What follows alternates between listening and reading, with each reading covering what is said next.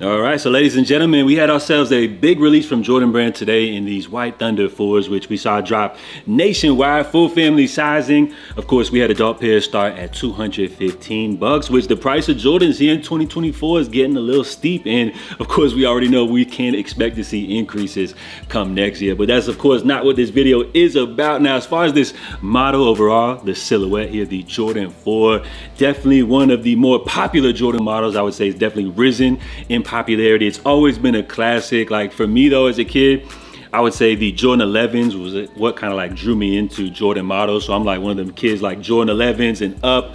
But as they started to drop retro releases, as I got a little bit older, I would say the appeal here of this Jordan 4 model would definitely have to be like the lower mid type of cut. Now, as far as this year, like if you're a Jordan fan, like you've definitely been eating as far as Jordan 4s. We had the Bread 4s drop, which dropped with the reimagined theme around them, which I would say as far as like just interest, general interest in a sneaker from not only like diehard sneaker fans, but just from like your casual person.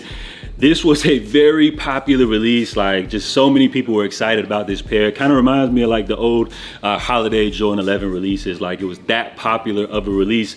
Definitely the most popular release, like just as far as interest overall, you know, of this entire year. Now we also saw them bring back classics such as the military blue 4s, some other solid releases like let's say those pine green 4s, or even those wet cement 4s, which did drop recently. If you're a fan of the Jordan 4, you definitely ate this year. And then of course now we have these White Thunder 4s, which as far as this release, I would say these joints are solid. Like color blocking, it takes you back to the Thunder 4s, which I want to say dropped back in 2006. That was an important year for me because that was actually the first year which I did cop the military blue 4s, which dropped back then.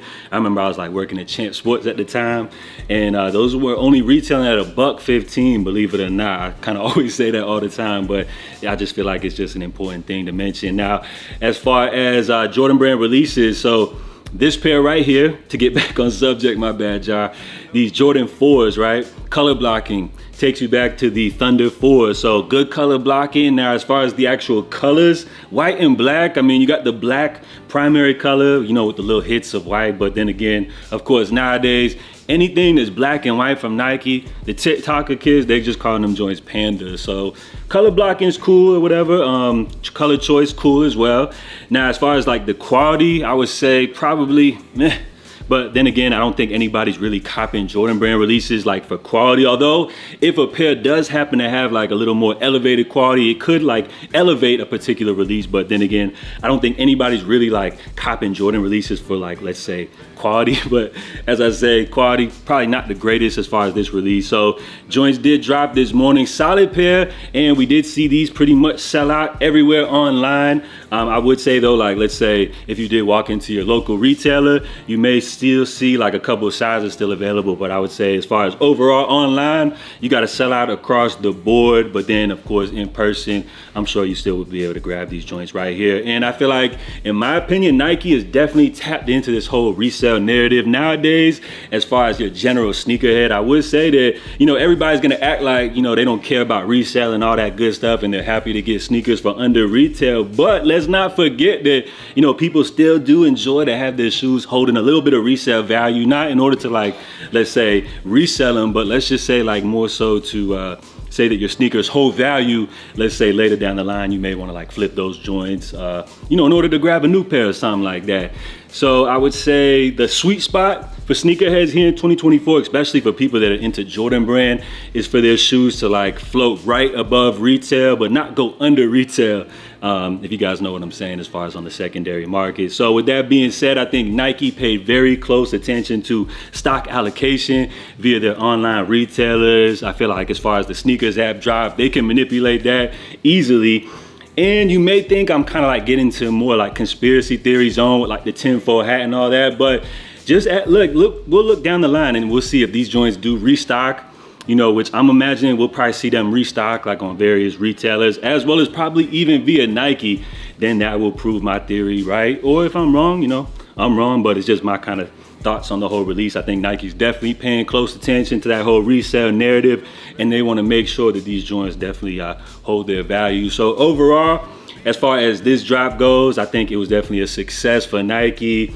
I think this pair was solid. So salute to anybody that was able to successfully grab these joints, and comment down below if you did pick these up or if you're feeling them or not. Jordan 4 White Thunder. Now, in other news, of course, today we have a big release from J-Tips to look forward to. And yesterday we took a little glimpse at the in-store release, which went down in NYC at Billionaire Boys Club, which, as far as that drop goes, things got a little bit hectic, but you know, overall, I would say it was definitely a success, as we have a little clip here of how things actually looked in the store.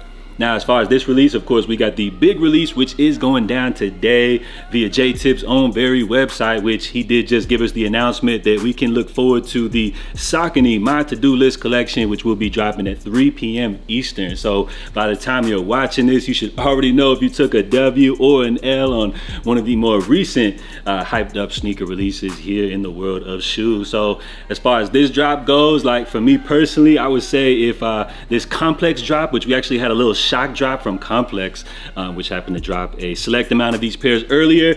If this drop is any indication of what to expect from the J-Tips website drop, I think I'm just gonna maybe sit this one out. You know, while I'm a big fan of everything that this sneaker represents, it's even a great looking shoe in itself, which is the reason I actually want to cop these, just due to the hype and everything like that, and just the overall chaos.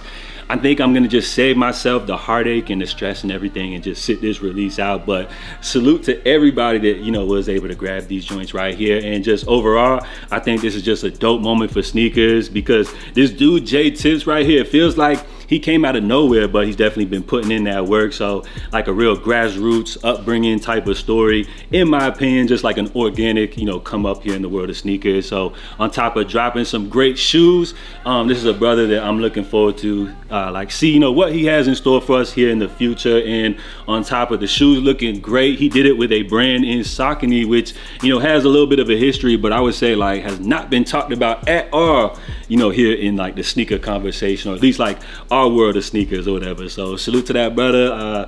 Great release, huge success on that, great shoe, and I think these will definitely be in people's conversation, you know, come the end of the year for that sneaker of the year talk and all that good stuff. So salute, guys. Let me know if any of you guys had success on that drop, or if you just feel like them joints are trash and you don't know what the hype is all about. So we're gonna wrap things up here. I just wanted to check in with you guys here on this wonderful Saturday. Appreciate everybody for tuning in. I'll check in with you guys here soon. In the meantime, stay safe, stay blessed. I'm J.A. and I'll catch you guys next time. I'm out. Love.